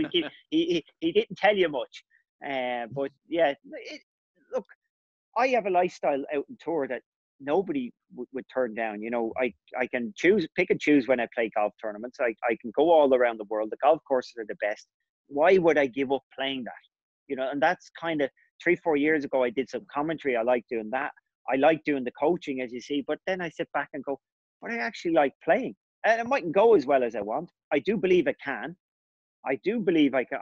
And I know this is a cliche, and nobody's hit more golf balls in the last 12 weeks than me. Nobody has. I have basically put my body under the worst stresses, because I've just hit and only drivers. I've hit nothing else, just drivers all day. And you've given, hold on a second, you've given thousands of people things to work on. All your Twitter videos have been superb. I tell all the people in Spowell are loving it. I'm watching them all up here in the range, watching, holding their finishes and the whole lot. So, you could collect them. You could collect them into a 64 DVD set. Yeah, I said that to him. I said that to him. I know. I'm actually going to do a YouTube. I'm going to put them up. I'm going to do each one of those videos in an extended format, so that they're basically a bit more explanation on them all, or at least collate each sort of division of them, whether it's short game or long game. I do appreciate the retainer check that Peter sends me every week from the. Absolutely, yeah. It is incredible, Potter. You should do it properly. Like, I presume at least half a dozen production companies have called you and said, "Let's do the definitive golf instruction video with you," or have they? No, and I wouldn't do it. Go on. I texted him to do it. Yes. Peter was talking to me about. I will do a YouTube channel, and I will put my stuff up, and I'm doing it with a production company. I'm doing it right. But books and things like that. Yes, will I do a book? Yes, at some stage. But they're terrible. They're difficult things to do, books, in the sense of, all the publishers want is a new book. So once your book is done, they're moving to the next book. They don't really. They're going to damn all estate agents out there. It's not important for them to sell. If they sell 2,000 books, it's not that important to sell 2,001 books. If you know what I mean, it's better to get another publisher and sell another author and sell another 2,000 books. So I feel if I'm going to do stuff like that, it's a tough thing to do. I will do it, but I think the perfect medium for me has been the Instagram, Twitter, just to put my thoughts out there as I feel, rather than to build up. And remember, it's distinctly different coaching an elite player than coaching the weekend warrior. And this is and I hope this comes across in my video. I think we've got lost in that most of the media that's put out there. So if you go on Instagram or things like that, all the coaching, like, to lay the club down in the downswing, you can't.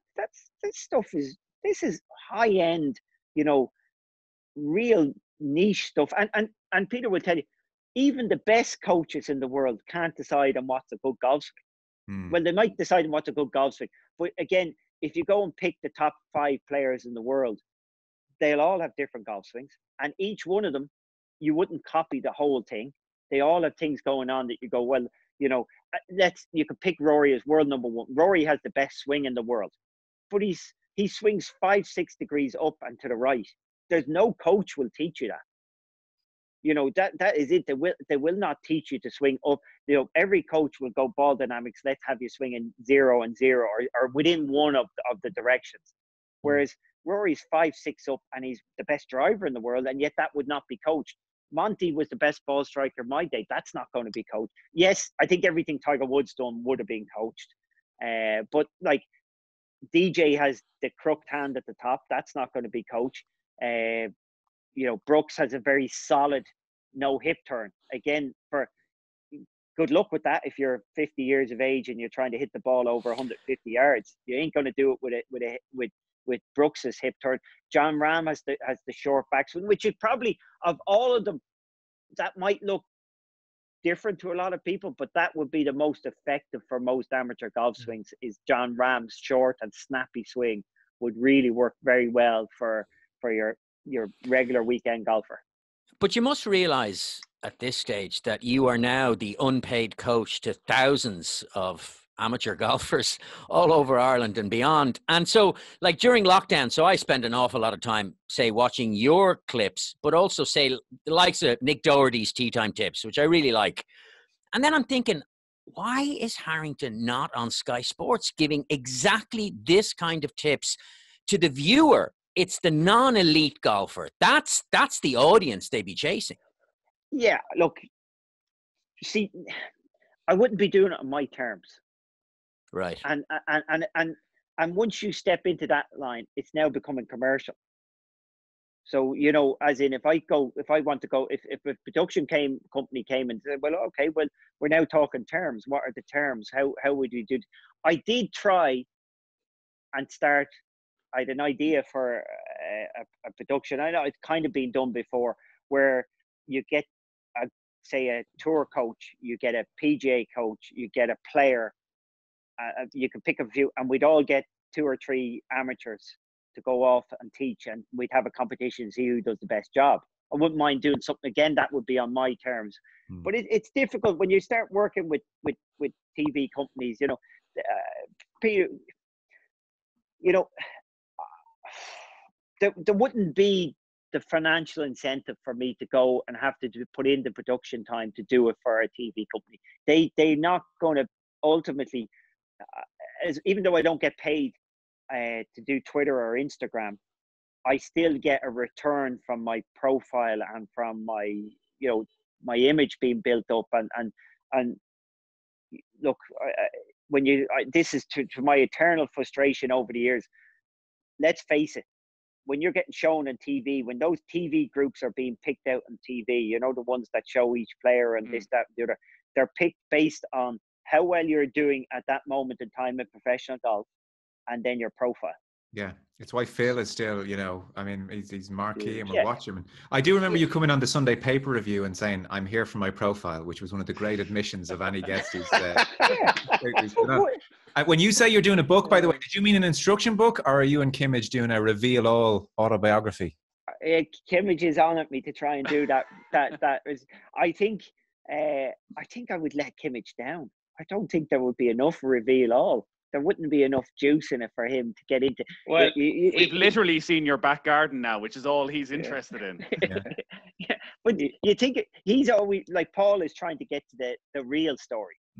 So, and you think, from my point of view, I don't know what my real story is, but, as with all autobiographies, they're a very sanitized version of the person. Paul doesn't want to do a sanitized version. I don't know what the difference is. I'm not saying that I have a dark history behind me somewhere. I'm not saying that at all, but I definitely would. You got to think I would do it at some stage, but I would like the one that I haven't done. So I've done, well, I haven't done the book, obviously. I've done the coaching now. I'm trying to do that, but I'd be more interested in the psychology book. You should, yeah.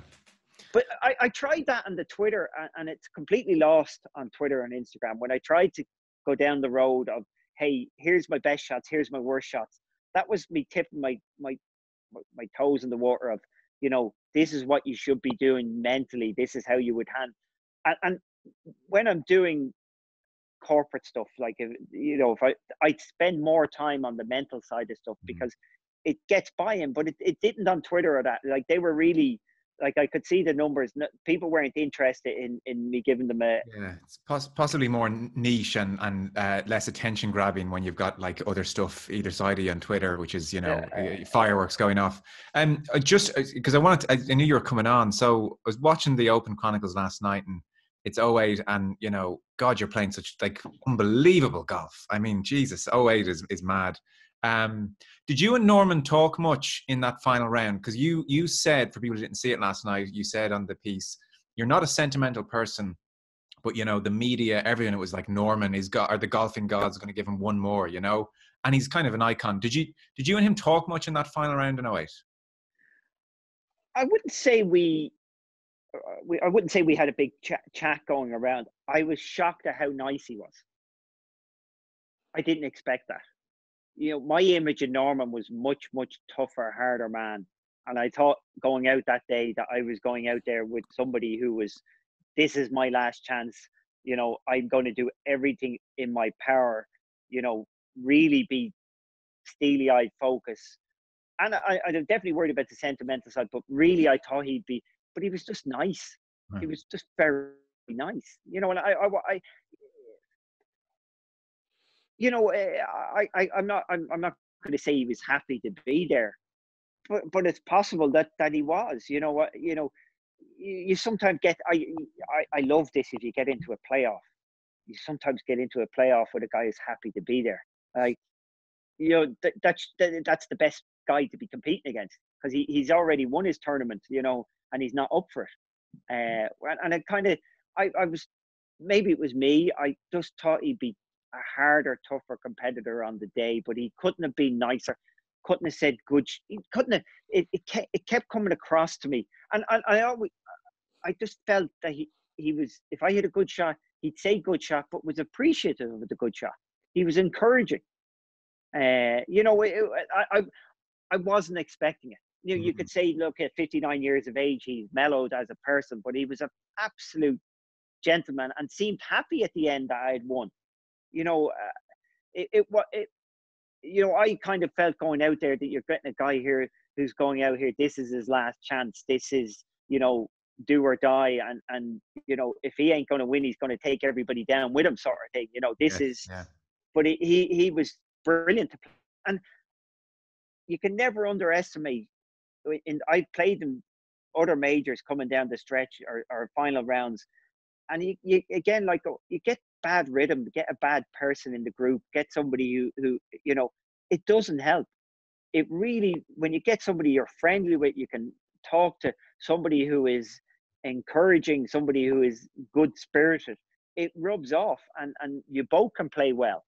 And I've seen both sides of it, where it just you know, and I look back now, throughout my career, I would have had a reputation of being a slow player, but a lot of the time I was struggling player. So, you know, if you hit it in the rough, miss the green, chip it up to 15 feet or 8 feet, and you grind over the 8-footer, that takes longer than hitting on the fairway, hitting on the green and 2-putt. And so a lot of times I would be, so I probably wasn't the best player for people to play with over the years myself, but I would have been aware, and I'm distinctly aware of the group's rhythm. And for me now, if I was going out in the last group with somebody, I'm actually hoping that they play well and make birdies, because I know a rising tide lifts all ships, and I know if he's making birdies, there's chances I'm going to make birdies. And look, if we can get away from the field and slug it out between ourselves over the last 4 holes, and let's face it, over the last 4 or 5 holes, there's never much said at that stage. But on the front 9, you can build a nice, and I felt Norman was brilliant for me that day, but not what I expected. Right, very Padraig, can you satisfy one thing, as someone who has spent so many years so articulately expressing the psychology of sport and being able to analyze it as well as you do? When you went into the burn the second time at Carnoustie, what was going on? Like, how did you manage to get your head square again? Okay, so I have told this story. I might have told it on one of my tweets as well, but I'm going to give it to you now. So I hit the tee shot, and that is the worst tee shot I've ever hit in my life. Okay, what you saw on TV makes it look much better than it was. So it really was bad. Now, and if anything, that one tee shot, even though I went on to win 2 majors afterwards, did inordinate damage to my driving. Okay, to stand on the 18 tee box with such confidence and hit such a bad shot, I broke my golden rule after that. So after I hit, I'm sorry I'm getting distracted here, but we are talking psychology. So to be a good player, and anybody, here's my first tip that I should be putting out on Twitter. I don't generally want to give the elite players tips, but if you want to be a good player, when you hit a bad shot, if your first point of analysis is, how did I do mentally? How did I do routine-wise to hit that shot? You will be a lot better a player than if your first point is, what did I do physically? What did I do with my swing? Because it usually is the mental process that caused the physical issue, not the other way around. So bad players will go to the physical first, whereas good player in a good run will go to the mental. So I was very much what I did mental. But after for the years after that, I was trying to fix my mental issue on that tee box by having a golf swing. So I went to try and get a golf swing that, if I focused badly, would still work. Instead of just going, oh, that was just a mental error. Let's get a golf swing that if I focus well, it works. And in many ways, I broke my mental side chasing that physical side. after that. But anyway, let's go back to the tee shot. I hit the worst tee shot ever. I walked off that tee box and I put my chest up in the air and said, anybody can hit a bad shot. Fine. And remember, the only reason I hit it right is because I was so confident. I got a small amount of doubt at the top of my backswing. And if you're confident and you get doubt, it can manifest itself into an explosion. Whereas normally, if you're unconfident, if you've really got a lot of fear, you're expecting the worst. So when you get a little bit of doubt, you're expecting it. You're not going to react. So anyway, I overreacted, hit a bad shot. Go down there. I made a tactical error. So I've 258 to the flag. Down off the right wind. I've out of bounds left. If I pitch the ball on the green, it's going to go out of bounds. If I hit it long, it's going to go out of bounds. If I hit it short, it's in the water. And if I hit it right, I can't get up and down. So I have the worst shot you could ever ask anybody to hit, and you wouldn't go for it. I decide to drop close. So to leave myself 258, I dropped at the front of just behind the penalty area. God, I can't get used to that.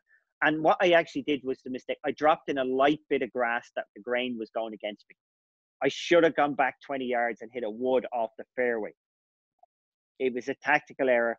I hit another bad shot, which was magnified by the lie I dropped in. And bear in mind, I was only trying to hit it to the front of the green because that's the only space I had. I wasn't trying, and it's come up short and gone in the water.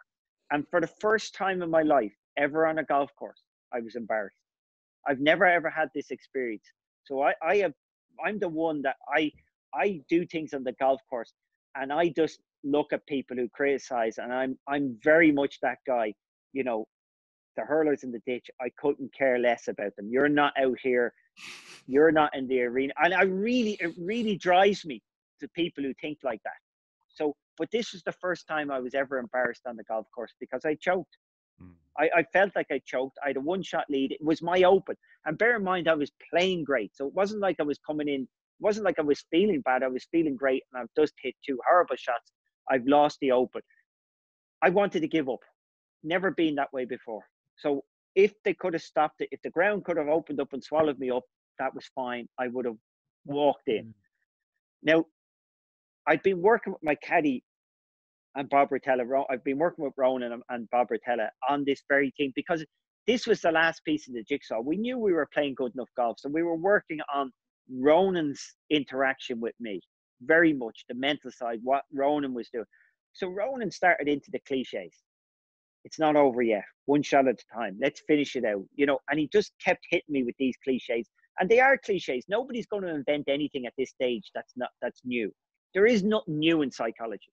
So he starts into it. Now, I do believe he took the 4-iron off me because I was going to wrap it around his neck. Okay, I've never been this way on the golf course. But something strange happened. If you remember, I had those mad eyes. When I've got that adrenaline and fear, I have those. So for 50 yards, I wanted to give up. For the next 50 yards, Ronan just kept at me. And for some reason, after 100 yards, I was listening. And by the time I got to the golf ball, which wasn't much more than 180 yards, I actually got back into the zone, which is like, I struggle. I want to find other sports people to ask them this question. To be in the zone is special. To drop out of the zone and to come back into it, I don't know. I've never experienced that before. And by the time I was hitting my chip shot, it was 48 yards. I hit that chip shot like a teenager showing off to his mates. That's what I was doing. I fired it in there really low, and the whole crowd, you could hear the shock of the crowd because they thought I'd knifed this thing because it was coming in so low and so hard. But remember, it was back pre-2010, and I had those very special grooves. And this thing came in there and just spun up to about 6 feet behind the hole. And it was showing off, just like a kid, just showing off. It was one of the most surreal experiences ever, the position I was. And I lost it a little bit. Like when I went to hold the 6-foot putt, if you remember, Sergio's putt didn't break. There was only a half a cup to aim at because the way the hole was cut, anything left was staying left and anything right was breaking right. So you'd basically, as pure as the chip was in terms of mental side, the putt was absolutely willpower, nothing else. It was just grinding willpower to get it in the hole. And again, once I hold the putt, I got the same emotions that I had after I'd hit the bad shot. It was all over. I'd lost. I was devastated when I was walking off that green. And my son ran onto the green. Paddy is 3.5, who won his medal today. Paddy's a qualified cameraman at this stage. Well, there is an upside. He's had to listen to all my lessons, and there's no way he would have listened to all those lessons.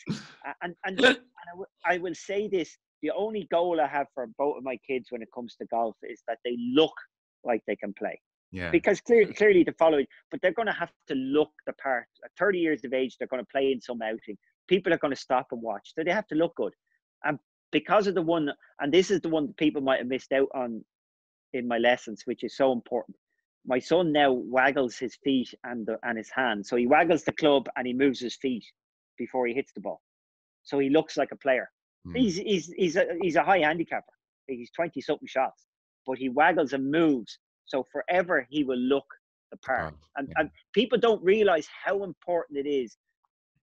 Beginners, bad amateurs move their knees, whereas pros move their feet to get ready. So you got to move your feet a little bit. You got to move your hands to prep yourself, to balance yourself, to steady yourself. So so all those lessons, the payback is my son has had to listen to me. So I'm delighted about that. But going back to this, he runs on the green. I pick him up, and he couldn't care less. He looked at me like I was a winner. I was a star. He was 3.5. He knew that he didn't know I'd lost. He had no idea. And again, I went from thinking I'd lost to changing my mindset. He was happy with me. It wasn't the end of the world. It felt like the end of it, but it wasn't. I went in and signed. I'm sorry to drag it out the story. I went in and signed my card. And Clive Brown, who was my Walker Cup captain, was actually the recorder. And as I come in, not that they should have been expecting me, they have the TV on playing a replay of my last hole with the commentators giving the commentary of what a disaster Harrington has made. So as I'm coming in the door, there's a mad scramble to hit the remote control. Oh, shut it off. So I knew what was going on. I signed my card and I asked them to turn it back on because I needed to watch Sergio. Now, I turned it back on with the volume down. And let nobody tell you, and it's the same I would think with all sporting occasions, when you actually win, you do things that aren't perfectly controllable, that aren't repeatable. I sat in that room watching Sergio with a 10-foot putt in the last. And bear in mind, Sergio was the best driver in the world at that stage. Easily the best driver, and he hit an iron off the last. So like he kicked the can down the road. He had a great second shot to put it in the bunker. Good third shot. He's got that 10-footer for par. I sat watching him hit that 10-foot putt. And not once did I wish for him to miss. Even though I knew he needed to miss for me to be in a playoff. I sat there and just kept telling myself I was going to win. Now, logically, that meant he had to miss. But I kept telling myself, I'm going to win this Open. And when he missed, I didn't get a high or a low out of it. It was just, and when you see me come back out to the hole, I'm very much business as usual. I wasn't the guy who was happy to be in the playoff. You know the way I mentioned that earlier? That's the worst guy in the world because his mojo, his adrenaline is gone. I stayed constant. I had no good or bad karma. I had none of that. I just was constant. I was going to win. And again, I know we're dragging out the mental side a bit here, but if you're going to set a goal of doing something, most people would set a goal of doing something and put conditions on it. So most people say, I'm going to win this playoff by birdieing the first. I was going to win the playoff. I didn't care if I made 4 double bogeys. In my head, I was going to win. I was going to do what it takes to win. Regardless of how I was going to win, I was going to do it. And this is what I'm talking about, circumstantial. Going down the first hole, we both hit our tee shots. And as we're walking about 100 yards off the tee, we both hit them, say, 240, 250. And it was a small black cloud. One real thunderstorm rain cloud came across the sun. And the temperature dropped 5 degrees. It probably felt like it dropped more than 5 degrees. And having played the week before at the European Club, I'd seen those storms coming in at the European Club where the weather changed. And I'd recognize that, hey, when the temperature drops like that, the golf ball doesn't go as far. So if you look at that playoff, Sergio was 2 clubs short with his second shot into that green. Like, it bounced into the bunker. Like, he was a good 15 yards short carry, if not 20. He misjudged his distance so much. I took an extra club, hit it a little harder than I expected, and only got the pin high, all because the temperature changed. You can't predict this stuff. You can't, people keep trying to pretend that anybody who wins a golf tournament or a major has some inordinate control over their game or event. What they have is the ability to get themselves in position to win. The actual winning depends on good breaks, bad breaks, avoiding them, and other people. But the skill is being there, as Tiger did. And going to Tiger, this killed me about Tiger. Tiger in 2000 was unbelievable to play with. He hit golf shots on the golf course that were just spectacular. By the time 2004 came along, he didn't do any of that. He just played safe all the time because he knew it was a numbers game. He had the ability to be in contention all the time by being steady because he was so good at that. But the guy who was there in 97, 98, 99, that was, and if they're going to show a highlights of Tiger now in his spectacular shots, you'll see a few from nowadays because he has to go for it more. And the other ones you'll see from 2000 and prior because he was raw talent then. He became he didn't have the competition to push him, is the reality. He didn't have enough people making him go for it enough, because when he went for it, we see those shots like the Canadian Open over the water. They're the shots he could hit. And he wasn't pushed into that often. He played a numbers game of being safe, knowing that the more times he's in contention, he can either make something happen, which he didn't have to that often. He did against me in 2009 at Bridgestone. That 4-iron he hit, was a 4-iron he hit into 16 to about 2 feet. It was like, I know you guys mightn't remember it, but 2009, I remember it like it was one of the greatest shots ever. From like, it wasn't a 4-iron actually, but it was like 190 yards over water. It was a shot over water from like 190 yards. He didn't fancy hitting a wedge over it from like 100 yards. So he could do that. And I think that scared his opponents so much at times that they messed up chasing him. And he realized that, so he just played steady. It was, and beautiful at it. But I like the fact now he's forced into hitting a few more shots now. There's about 30 questions we could ask you in follow-up to that answer. Well, I thought it was great. Peter just gave up halfway through and literally hung up. Peter Lorre just left. He literally just bailed. Listen, thanks so much for your time. We'll pick that up with there's about 20 other questions I want to ask you. I want to start, next time you're on, I don't care what you're on to talk about. I just want to ask you about Sergio after that 07 major, because I suspect it was very difficult for him, and he carried it and everything. But if I start on that now, we'll be here forever. All I'm saying, Sergio, is 07 it would have been difficult for Sergio. I didn't appreciate it so much in 08 when I beat him. Second time round, I felt at that stage, and this is what caused some of the controversy. I'm a 2-time major winner. I've done it. It's not necessarily that you've failed, sort of thing. We get on well now. I think obviously he's won a major now, and we have a better balance of things, much better balance of things now. But there has to be that mutual respect, if you know what I mean. And I think, the fact that he's gone on and won his major now, it's made it easier from both sides to see that. Look, it is interesting. Sergio was one of our certainly best ball striking talents of my era. And, it's hard to come by those majors because there's circumstantial stuff that goes into play, which would be great to watch going forward with DeChambeau now. He's in that position, and it's amazing that a man who's never finished in the top 15 of a major is the favourite. Yeah, we'll pick all that up again. Listen, thanks so much for the time. Geez, that was brilliant. That was great. And here's to another year and a bit of talking Ryder Cup. Yes, I'm okay with it at the moment. Yeah, okay. We see, 2.5 years of it. Maybe it'd be getting a bit too much, but let's hope. Let's hope we get a great run at it. Let's hope the times are better and that we're as I said, let's even hope in September we're looking at it and saying, hey, things aren't so bad. Yeah. Fingers crossed. Brilliant. Fingers crossed. Padraig Harrington, that is the pod for this week. Thanks again. Thank you, lads.